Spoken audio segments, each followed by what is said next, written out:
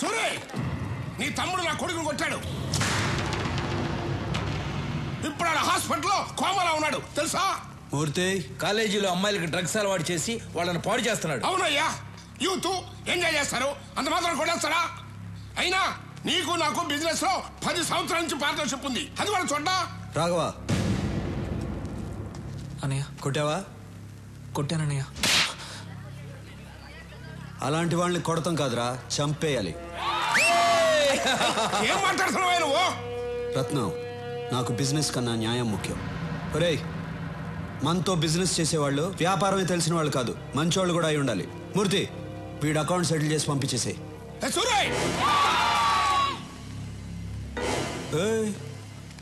ఏంటి సౌండ్ ఎక్కువ అవుతుంది? సూరన్న చెయ్యి ఎత్తారు కాబట్టి బతికిపోయావు, లేదనుకో నీ కొడుకైనా కోమా స్టేజ్ లో ఉన్నాడు. నువ్వు స్ట్రైట్ గా ఏంటి బయలుదేరో చెప్పారుగా. ఏంటో లుక్ చూసించాలు, వెళ్ళు. ఈరోజు అన్నయ్య పెళ్లి గురించి అడిగేస్తా.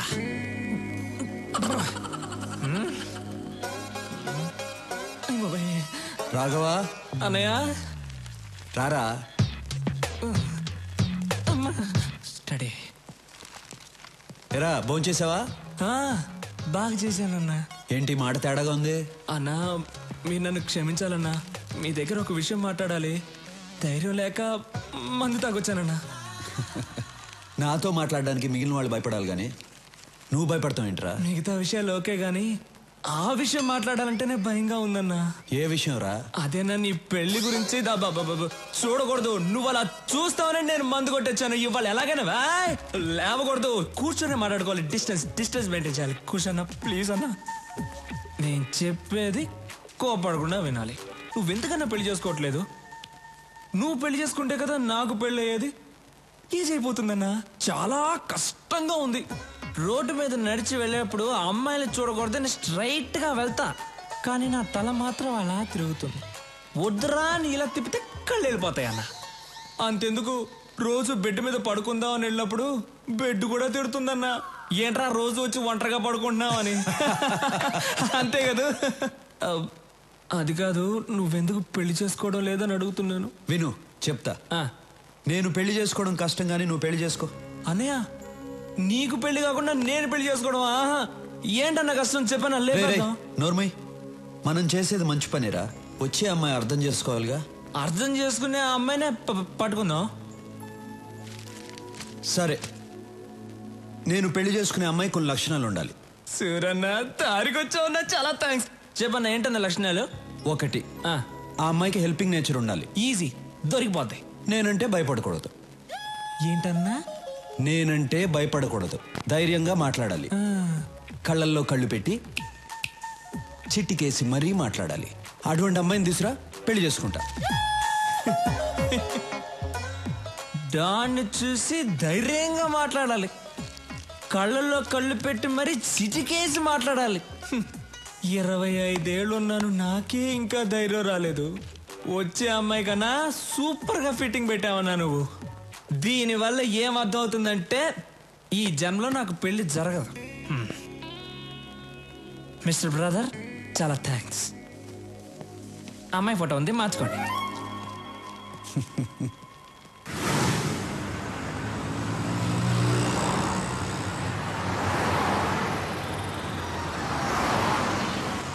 రాఘవా, మనం వెళ్ళే ఫంక్షన్ ఎన్నింటికి? ఇంకా అరగంట టైం ఉందన్నా.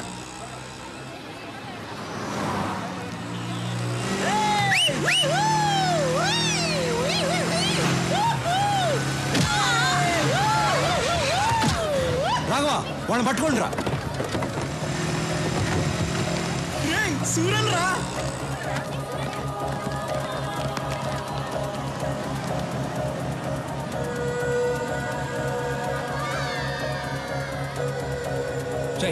వెళ్ళి వాడిని పట్టుకోండి.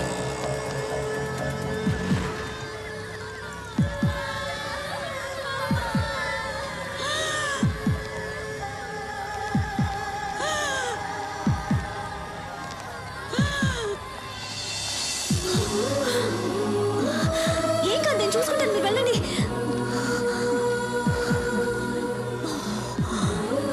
త్వరగా వెళ్ళండి.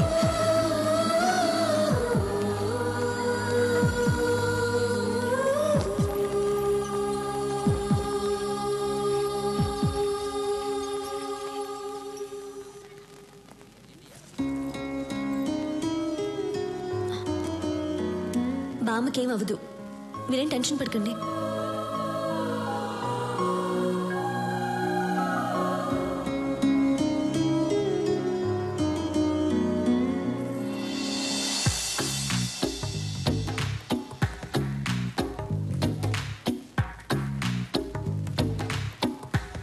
ఆ అమ్మాయికి హెల్పింగ్ నేచర్ ఉండాలి.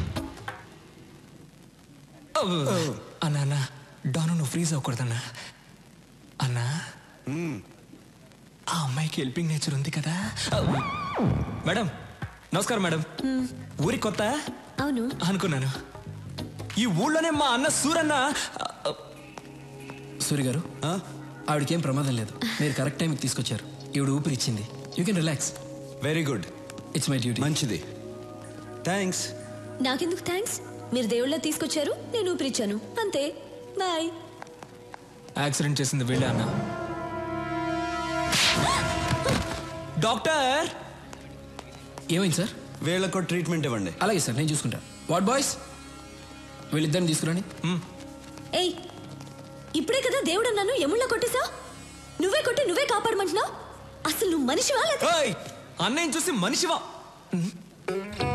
కళ్ళల్లో కళ్ళు పెట్టి చిట్టికేసి మరీ మాట్లాడాలి. అటువంటి అమ్మాయిని తీసురా, పెళ్లి చేసుకుంటా. నీకు దమ్ముంటే నా అన్న కళ్ళల్లో కళ్ళు పెట్టి చిట్టికేసి మరీ తిట్టు చూద్దాం. నాకేమైనా భయమా? భయం లేకపోతే తిట్టు చూద్దాం. ఏయ్ రండ్రా.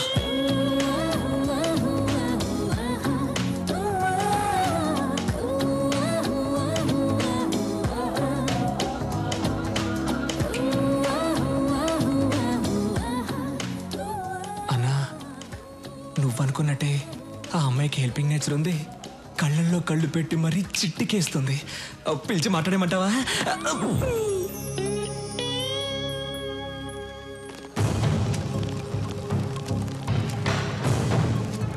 Why they call for emergency meeting?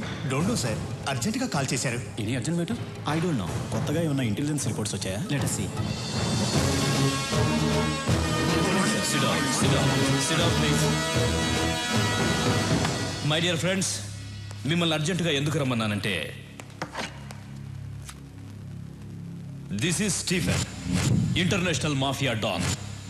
ఇండియాలో ఉన్న మాఫియా డాన్స్ అందరికీ ఇతనే సుప్రీం. ఇతని మీద స్మగ్లింగ్, బ్లాక్మెయిలింగ్, కిడ్నాపింగ్, మర్డర్స్, హవాలా, ల్యాండ్ గ్రాబింగ్ లాంటి చాలా కేసులున్నాయి. కానీ కేసులే ఉన్నాయి, సాక్ష్యాలు లేవు. దేశంలో చాలా రాష్ట్రాలు వీడు చెప్పినట్లే నడుచుకుంటాయి. ఇప్పుడు వీడి కన్ను మన రాష్ట్రం మీద పడిందని ఇంటెలిజెన్స్ రిపోర్ట్స్. వాడిక్కడ దిగాడంటే మన స్టేట్కి చాలా ప్రాబ్లమ్స్ వస్తాయి. మనం ప్రశాంతంగా ఉండలేం. వాడంత పవర్ఫుల్లా సార్? వాడెంత పవర్ఫుల్ అంటే, ఈ మధ్య వాడి కన్ను గోవా మీద పడింది. దానికి గోవా మాఫియా లీడర్ అడ్డొస్తున్నాడని వాడిని ఎలా డీల్ చేశాడో తెలుసా?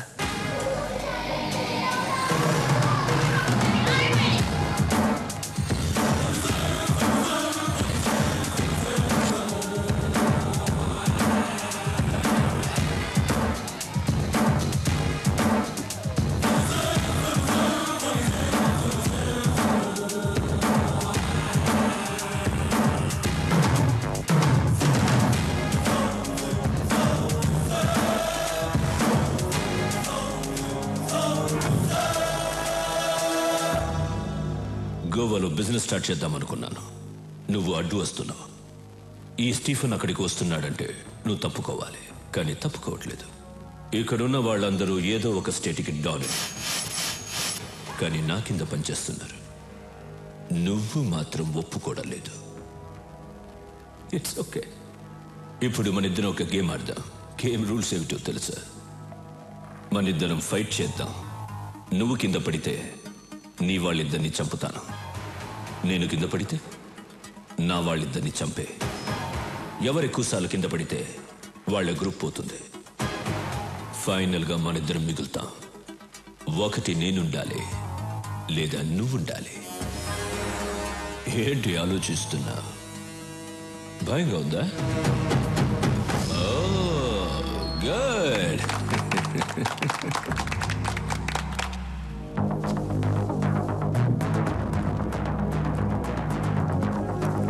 Girls, relax.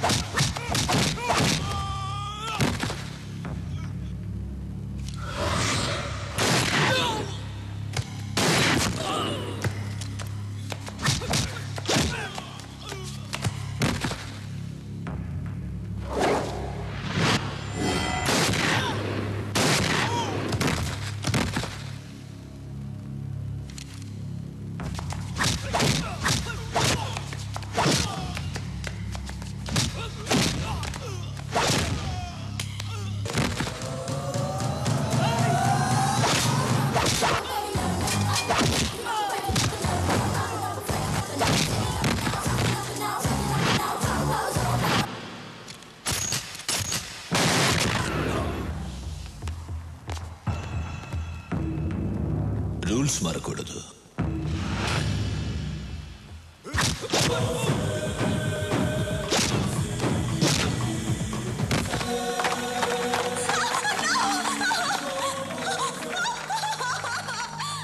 చాలా బాగుంది. దీన్ని చంపను, ఉంచుకుంటా. Girls, get her.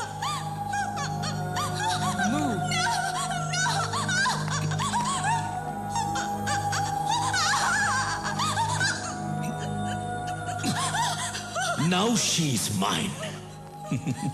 Sorry.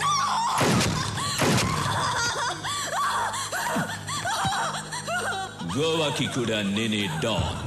Next, Andhra Pradesh.